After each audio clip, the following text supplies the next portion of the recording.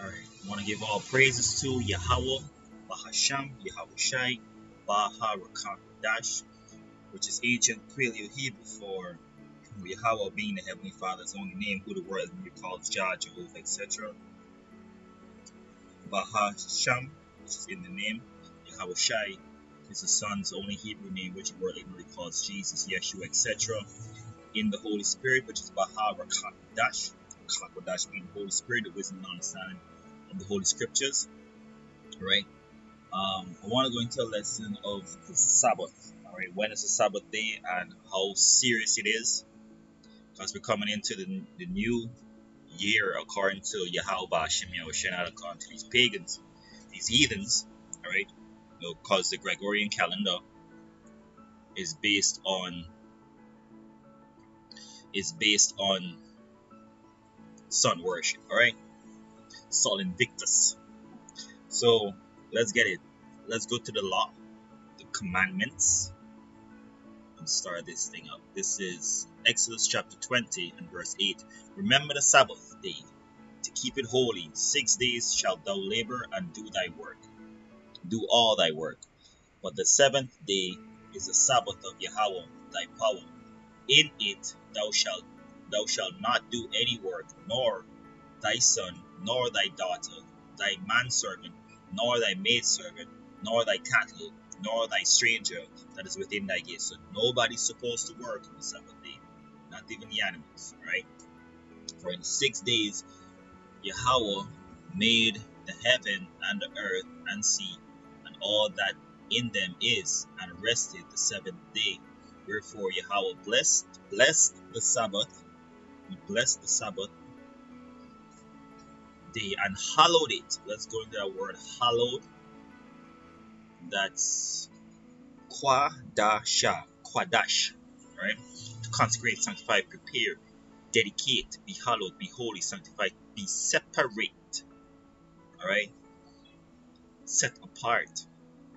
To keep to oneself an affair. Right? And so forth and so forth. So that's, people might say that's not threatening or whatnot. Let me show you what's going to happen through the Spirit if you disobey the commandments, alright? This is Exodus chapter 31. He goes on to say to Moses, Exodus chapter 31 and verse 12, Yahawah spake unto Moses, saying, Speak thou also unto the children of Israel, saying, Verily my Sabbaths ye shall keep, for it is a sign between me and you. It is a sign between me and you, the children of Israel. He didn't say that to the world. Between me and you throughout your generations, that ye may know that I am Yahawah, that doth sanctify you. Alright? Most I sanctify you on the Sabbath day. That's how serious it is. Ye shall keep the Sabbath therefore, for it is holy unto you. Everyone that defileth it shall surely be put to death. For whosoever doeth any work therein, that soul shall be cut off from among his people. Alright? You shall be put to death. Into that word death, and that's Ma'wath, to die, kill, have one executed. Alright? Mawath. It says, verse 15, 6 days may work be done, but in the seventh is the Sabbath of rest, holy to Yahawah. Whosoever doeth any work in the Sabbath day, he surely shall be put to death. Alright? Verse 16, wherefore the children of Israel shall keep the Sabbath to observe the Sabbath throughout their generations for a perpetual covenant. Let's go into that word covenant. We'll go to that word perpetual. Covenant, alliance, pledge between men. Treaty, alliance, league, constitution, ordinance, agreement, pledge. Alright? Like a contract. Alright? Alright? A compact, confederacy, covenant, legal. Alright? Let's go to perpetual. Oh shit, it's locked here. We gotta practice that. Hebrew, that's Barayath. Barayath.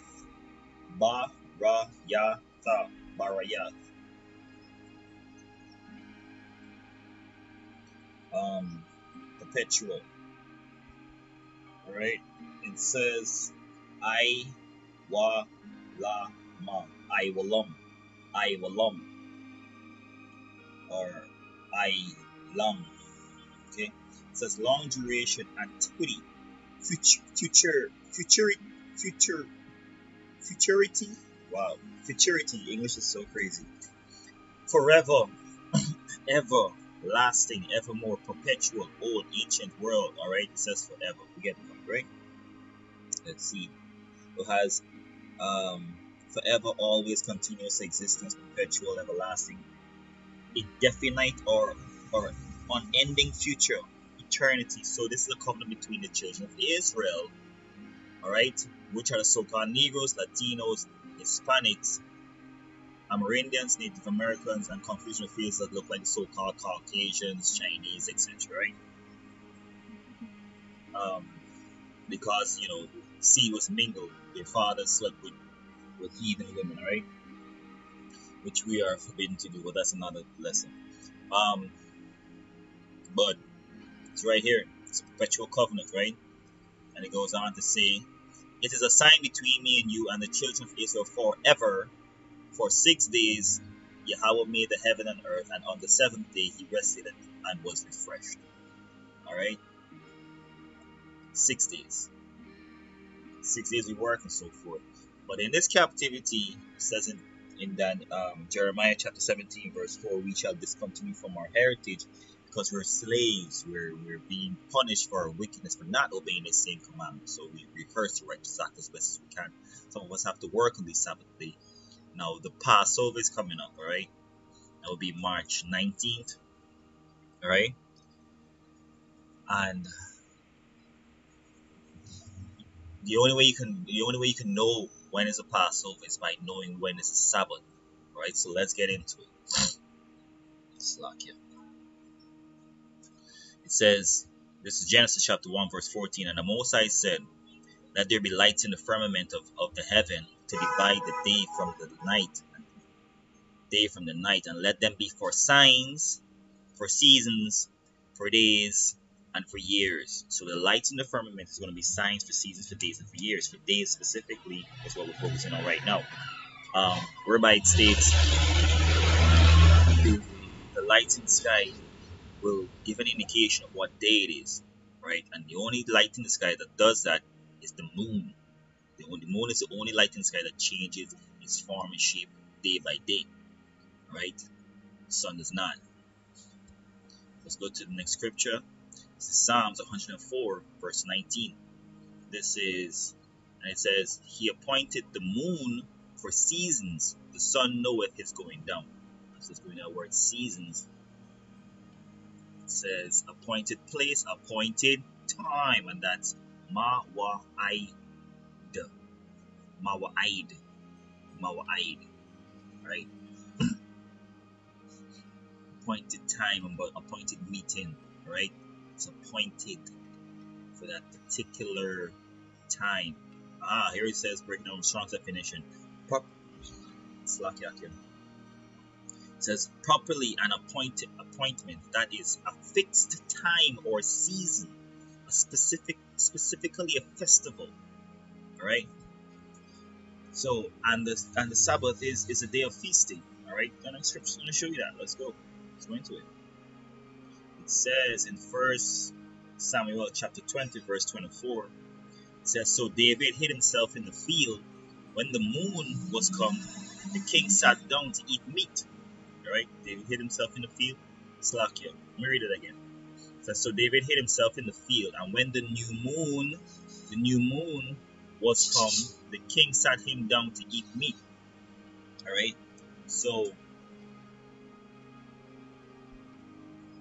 this was a new moon. The king sat himself down to eat meat and feast and so forth. Alright. The Spirit just got on me. Now, this is an app called the Phases of the Moon, and this indicates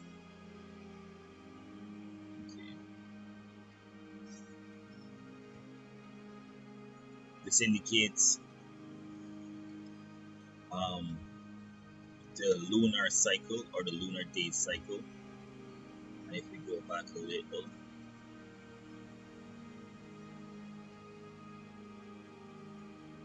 go back. There we go.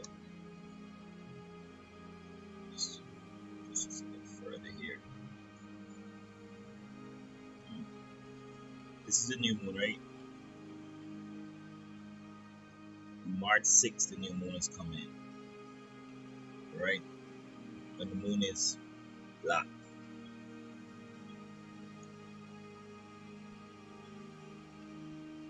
And there's no illumination. Right? Because first it was darkness in the beginning, then the Most High made light, right? So it says, so David hid himself in the field, and when the new moon was come, the king sat him down to eat meat. And the king sat upon his seat as at other times, even upon a seat by the wall. And Jonathan arose, and Abner sat by Saul's side, and David's place was empty. Nevertheless, Saul spake not anything that day, for he thought something had befallen him. He is not clean. Surely he is not clean. Because when you're unclean, that's supposed to dwell amongst brothers and so forth. But again, we're in captivity. You can't be over righteous. You can't be, all holier than thou and whatnot. All right, as they say. It says, we keep the commandments to the best of our ability. All right, that's why we're going through the Sabbath.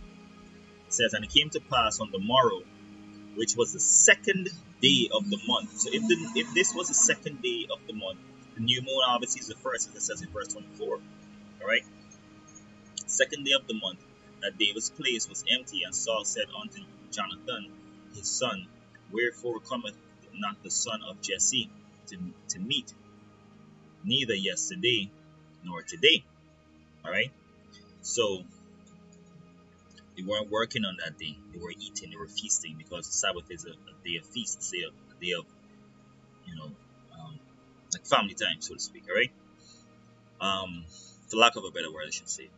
So, the new moon is a Sabbath, is what you call a high Sabbath, all right? A high Sabbath. So, if you move 7 days after this is one, the second day. All right, we got 6th, 7th, 8, 9, 10, 11, 12, 13, 14. Right? So,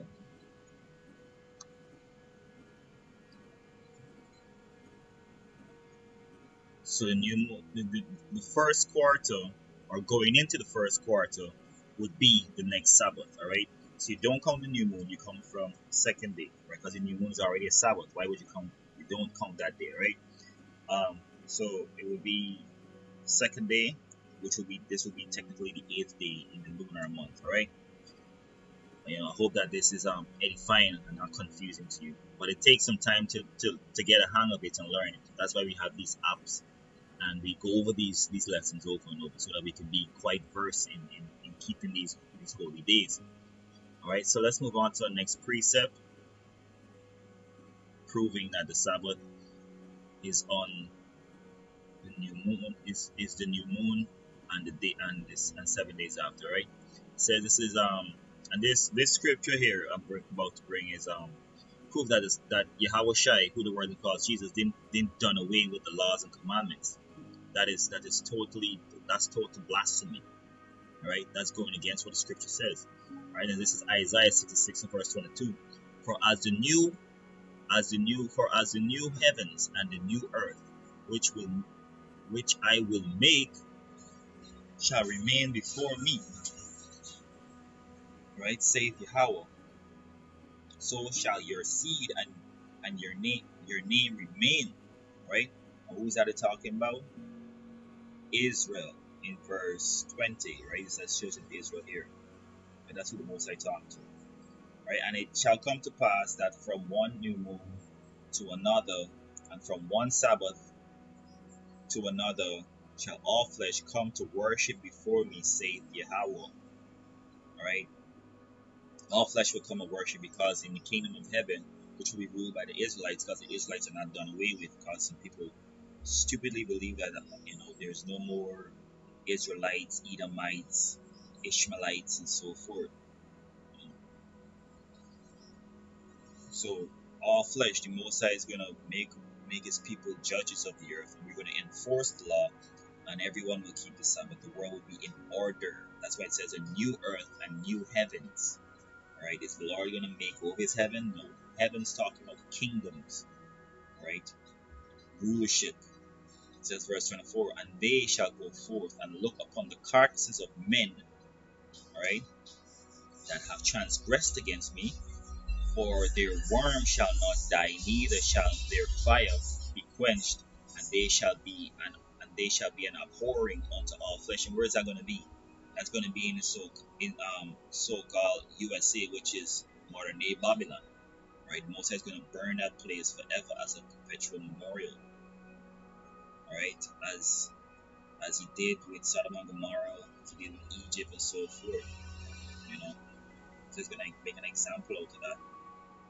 And when heathen children and our children see that flame, we're going to edify them on that flame. Alright, so next precept, proving that the Sabbath is on the new moon and the days and 7 days to follow. It says, Amos chapter 8 verse 5, it says, saying, when will the new moon be gone, that we may sell corn, and the Sabbath, that we may set forth wheat, and make in the ephah small and the shekel great. Alright, so they want to know when the new moon will be gone, so that they can work. Alright, so that they can work.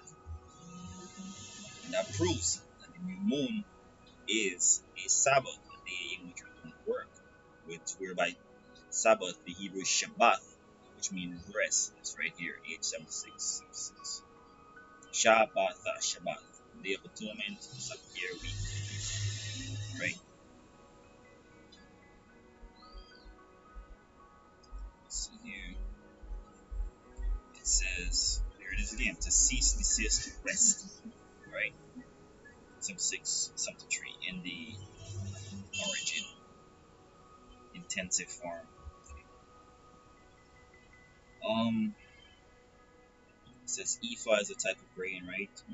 Making the ephah small and the shekel great, as in selling out all the ephah and getting all the money, and falsifying balances by deceit, wicked ass Israelites. Alright, so let's move on. Next precept.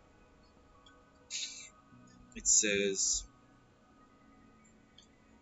thou shalt daily prepare a burnt offering unto Yahawah of lamb of the first year without blemish. Thou shalt prepare it every morning. Slakia. This is Ezekiel 46 and verse 1.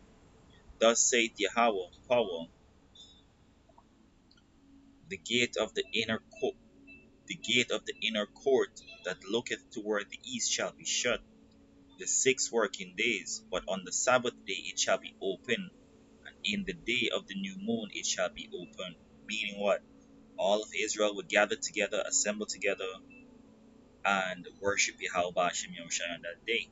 Alright? It's a day of feasting. Verse 3. It says, likewise the people of the land shall worship at the door of this gate before Yahawah in the Sabbaths and in the new moons. Right? It's right there. And now you may be wondering why things change. How come they say it's Friday evening to Saturday evening, why some people say Sunday, and so forth? Because of Israel's wickedness, Most High took away his Sabbaths. Alright? Most High took away his Sabbaths. It's right here. It's Lamentations chapter 2 verse 5. Yahawah was an enemy. He had swallowed up Israel. He had swallowed up all her palaces. He hath destroyed his strongholds, and hath increased in the daughter of Judah mourning and lamentation. He hath violently taken away his tabernacle as if it were a garden, and he hath destroyed his places of assembly. Right? Yahweh hath caused the solemn feasts and Sabbaths to be forgotten in Zion, and he hath despised the indignation of his anger, the king and the priest. Alright?